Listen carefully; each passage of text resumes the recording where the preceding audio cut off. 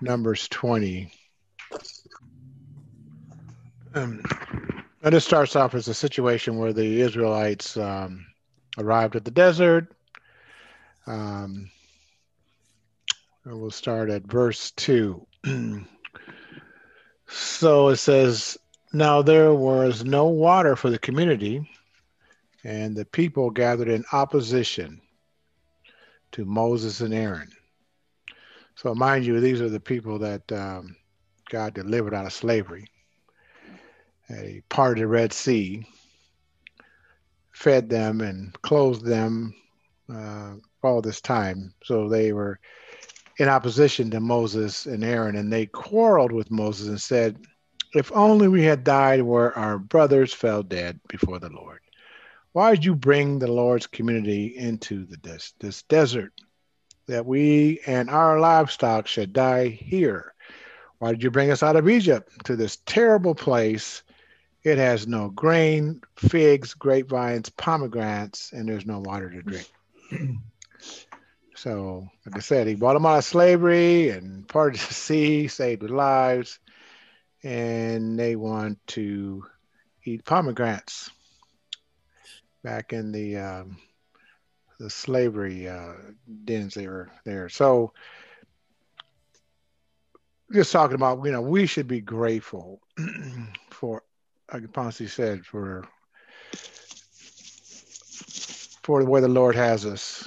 I mean, you even got Brother Thing. He's grateful and facing the persecution and opposition to things that they are in their country. And we have so many freedoms, and we should just be grateful what the Lord has brought us out of. The Lord's delivered us from, I'm sure, in all our lives. He's parted some seas, moved some mountains for all of us. That's why I'm sure you brothers are here tonight. You can testify to that. So, and in response to that, they were playing to Moses. Verse 6, Moses and Aaron went from the assembly to the entrance of the tent of the meeting and fell face down, and the glory of the Lord appeared to them. So what do you do when you face opposition?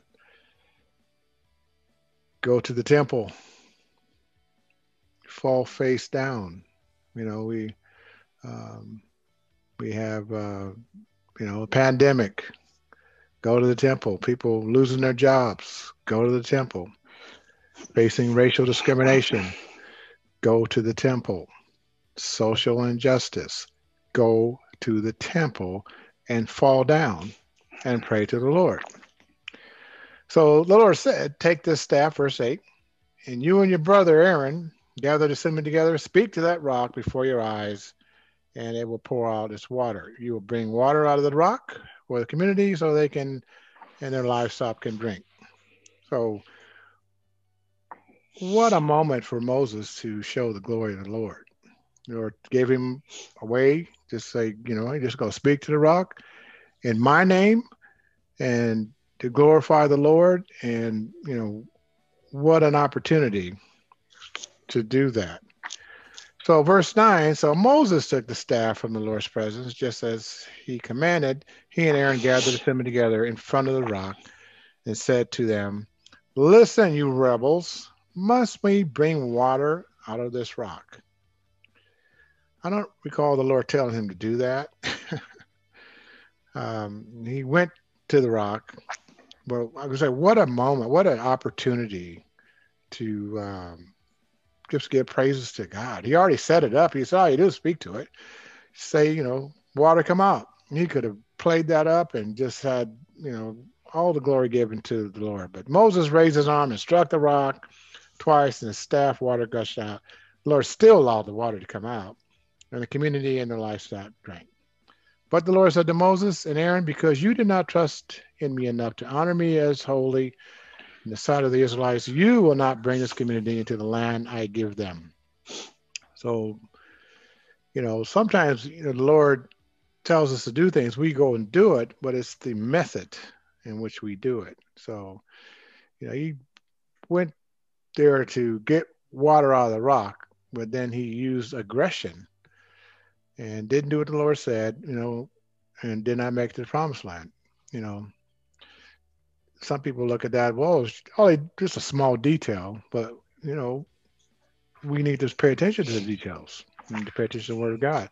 I relate that to me coming to Sacramento. Now, my wife wanted to come here. I did not. I didn't want to come here. All right. So, but the Lord commanded me to do so. Now, I could have begrudgingly told my wife, the Lord wants to do it. I don't want to do it, but whatever. Let's go. Because you want to be with your kids. All right, let's go. But no, I said, okay, Lord.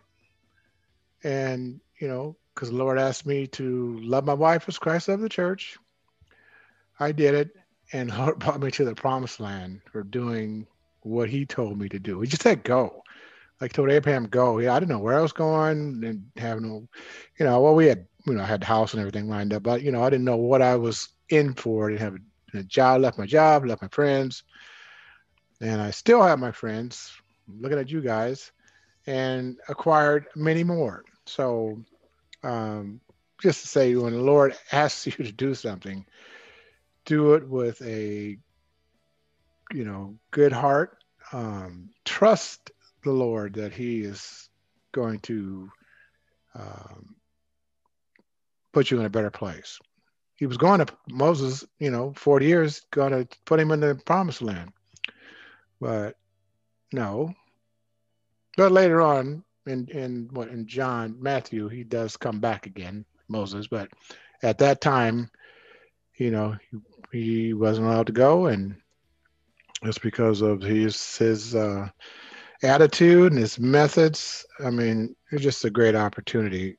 That's, I was saying the other week, the mission statement. What a great opportunity to love the Lord your God. Everything you do should be pointing to that. Outside of that, things aren't going to go well for you. So, our church is doing this series, so that kind of really touched me from this section right here.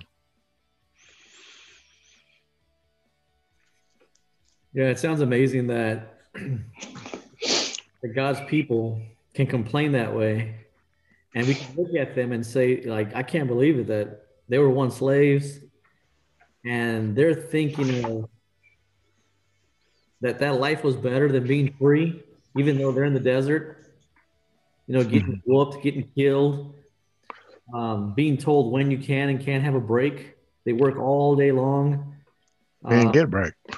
Yeah, no breaks, right? And now that they're free, because they're in the desert and they're having some problems, they're wishing that they can go back to slavery. And so we look at them and with disbelief, but there's countless brothers and sisters who go back to their old lives.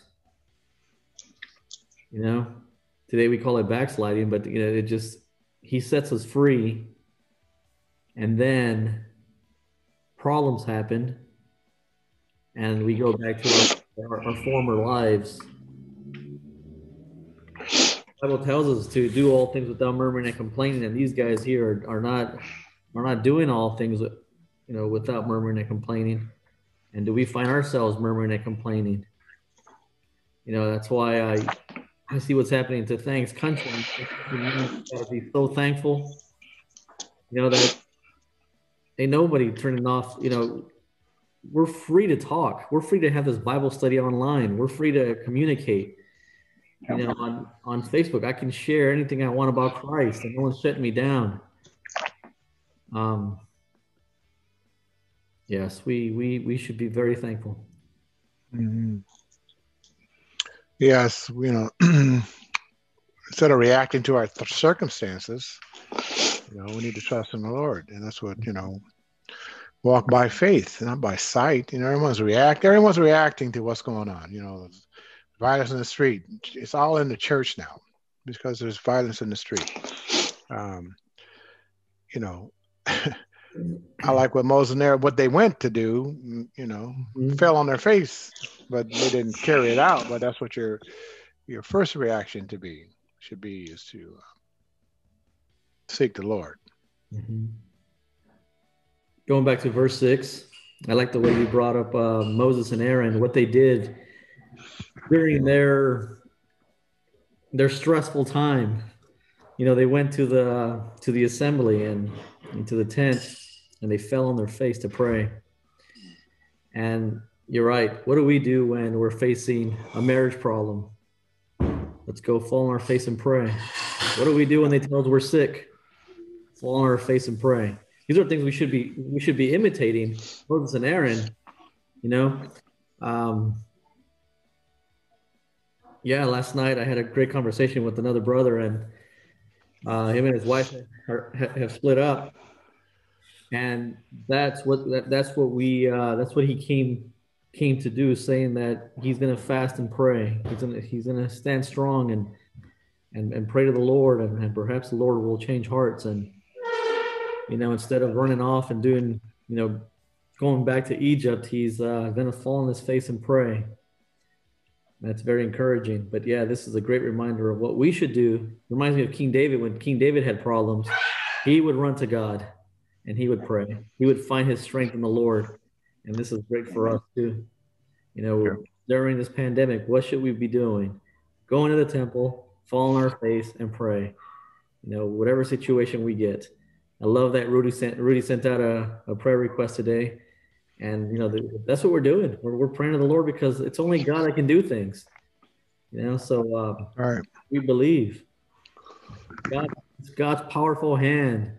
And when things happen like today, the peace that God gave Rudy during the dentist, we praise the Lord afterwards because the Lord gave him peace. Hallelujah. All right. So praise God for that. Thank you for the reminder. That's what we should be doing. Hallelujah. Yes. With this scripture remind me also, I remember the past, what we was in the past time also. One thing, we are living in dictatorship long time. I see. And then I think we have freedom a little bit, only 5 years, not 5 years. Yes. The time I remember how Moses and his people Israel, how God delivered him from the Egyptian. I think so. I believe that God will do the same for us also. You just know that Brother Ponce, he read the verse 6. And Moses and Aaron went from the presence of assembly unto the door of the tabernacle of the congregation. They fell upon their face, and the glories of the Lord appeared unto him. God glory appear unto them. Same God will do for us. I do believe that. Thank you. Amen. Amen.